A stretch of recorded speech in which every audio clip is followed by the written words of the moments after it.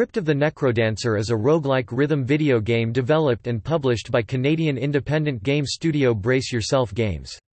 The game takes fundamental elements of a roguelike dungeon exploration game, and adds a beat-matching rhythm game set to an original soundtrack written by Danny Baranowski.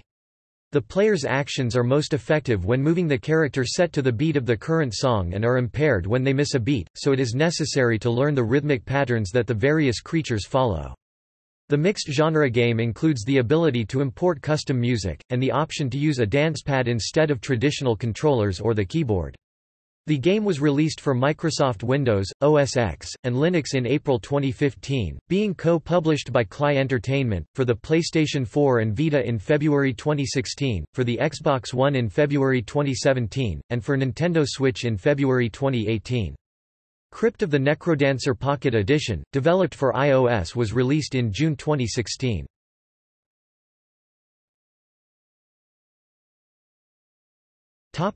Gameplay.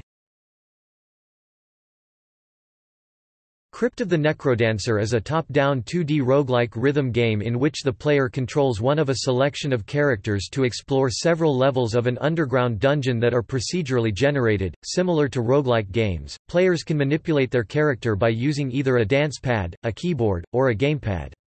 Unlike traditional roguelikes, the player can only have their character move or attack if they perform the action on the beat of the music. As with many rhythm games, each successful beat match boosts a coin scoring multiplier. Failure to match the beat does not directly harm the character in most situations, but does reset the scoring multiplier and may cause the character to be harmed by a nearby monster if he/she is in their attack path. The character can also be harmed by moving into a monster's attack. When the character's health meter empties, the game is over. Monsters move according to predetermined patterns which the player must learn in order to attack and avoid damage.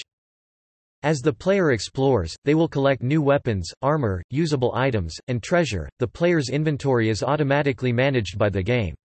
Defeating monsters yields a number of coins that can be used to purchase items from shops within the dungeon. There are also diamonds that are used for purchasing permanent enhancements to the character's abilities in the game's lobby. The dungeon is divided into 4 zones of 4 levels each. The first 3 levels of each zone require the player to find the exit and defeat a mini-boss to unlock it. The 4th level is a larger boss character that must be defeated to progress further. In addition, the player is limited to the length of the song to complete the level. When the song ends, they are automatically sent to the next level through a trapdoor. Foregoing the rewards of completing the level, the player returns to the game's lobby area after dying or optionally at any time, losing any items, gold, or other equipment, though retaining any diamonds they have found. The lobby features shops where the player can spend those diamonds for permanent upgrades before restarting the game or, if they have completed any zones, accessing the next available zone. The player can also access other game modes, such as All Zones mode, in which the player must make their way through the entire crypt without dying.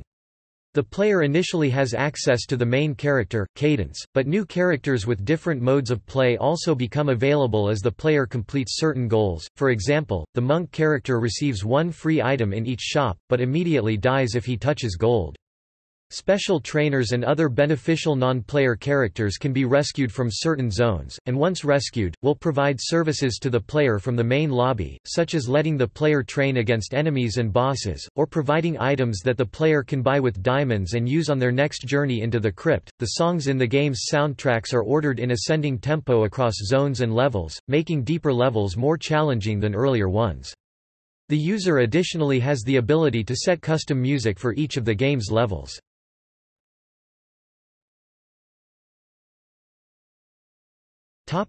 Plot. In the main game, the player controls Cadence, the daughter of a famed treasure hunter who has gone missing. In searching for him, she falls into a crypt controlled by the Necrodancer, who literally steals Cadence's heart and forces her to challenge his minions to retrieve it. She is forced to fight through the crypt's dungeon with her actions tied to the beat of the music and her heart, so as to stay alive and defeat the Necrodancer. Near the heart of the crypt, Cadence finds one of the Necrodancer's minions named Dead Ringer. She defeats him, revealing that it was her missing father and frees him from the Necrodancer's control, allowing him to help her defeat the Necrodancer. They take the necrodancer's magical golden lute and use it to kill him, and then use its power to resurrect Cadence's dead mother, Melody. However, they discover that the lute is cursed. Melody must keep playing it forever to sustain her life, but the lute will gradually consume her humanity just as it did to the necrodancer. Melody enters the crypt in search of answers and a way to break the curse of the lute. When Melody reaches the end of the crypt, she uses the golden lute to resurrect the necrodancer and find answers, but he attacks and Melody defeats him.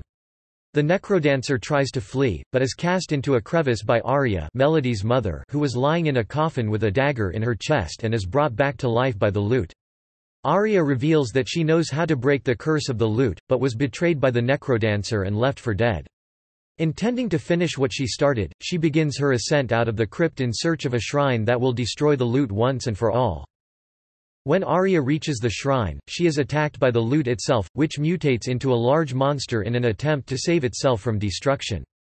After defeating the lute's monster form, Arya sacrifices her life to destroy the cursed instrument, returning Melody to full life and allowing her to return to her family, who later bury Arya together.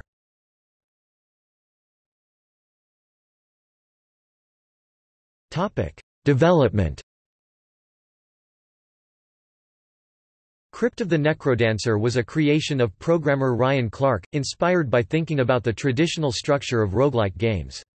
Clark found that the player character's death in roguelikes often occurred due to conditions created by the procedural generation of the game as opposed to players' skill, and wanted to make a game that was more fair to the player to escape or avoid seemingly difficult situations. Clark considered how games like Spelunky put the player more in control of their fate, as he viewed it as a game that is really hard but you can still improve. If you die, you still know it was your fault. Whereas in other games a player might die because the game is simply unfair. However, Clark also found that removing the turn-based nature of roguelike in games like Spelunky or FTL, Faster Than Light lost some of the flavor of roguelikes, and sought a way to maintain the turn-based nature.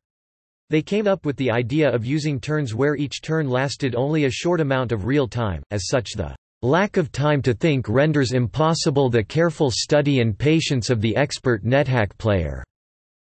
With this concept, Clark recognized that this was similar to beat-matching rhythm games, and quickly refined the concept around the rhythm-based roguelike game. The title came after discovering this concept, and plays on the pun of the word necromancer. Initially, Clark programmed the game to require the player to be relatively accurate to the music's beat, similar to the accuracy used by rhythm games. He found this timing to be too tense, as the player was more likely to miss the short accuracy window while stressed and would lead to the character being harmed, creating more stress on the player. Instead, he greatly expanded the accuracy window, as well as programmed a simple auto-calibration system that recognized if the player was ahead or behind the beat to some degree as to match the player's current stress levels, both aimed to help make the game more fair and remove player frustration.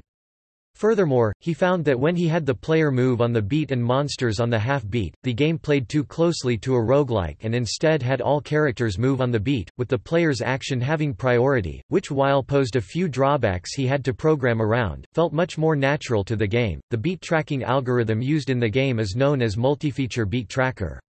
It is implemented in the Essentia framework and determines the positions of the beats in order to estimate the beats per minute, which is then used to set the tempo for the game.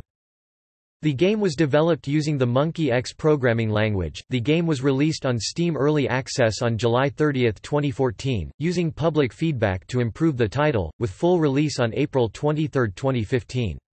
The game was released for the PlayStation 4 and PlayStation Vita on February 2, 2016. An iOS version, with support for both screen and Bluetooth controllers, was released on June 30, 2016. An Xbox One version of the game was released on February 10, 2017. A Nintendo Switch version was released on February 1, 2018, which includes a new character exclusive to the platform as well as cooperative support. The developers announced plans to release a prequel expansion, Crypt of the Necrodancer, Amplified, to the game in September 2016. They introduced this expansion through early access on Steam starting on January 24, 2017 to get feedback during development. The expansion includes an additional zone, a new boss named Fortissimoli, a new protagonist called Nocturna, new non-main characters named Diamond, Mary and Tempo, a new soundtrack by Overclocked Remix, and new items for the game, including familiars for the protagonist.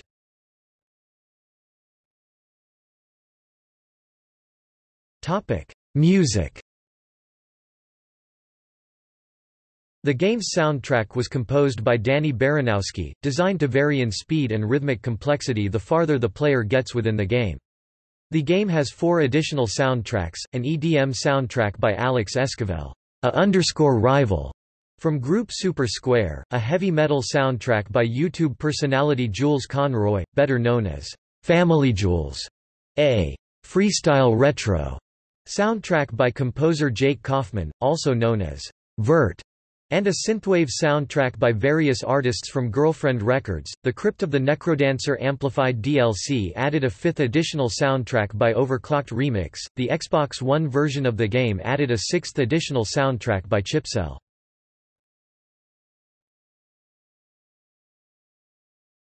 Topic: Reception.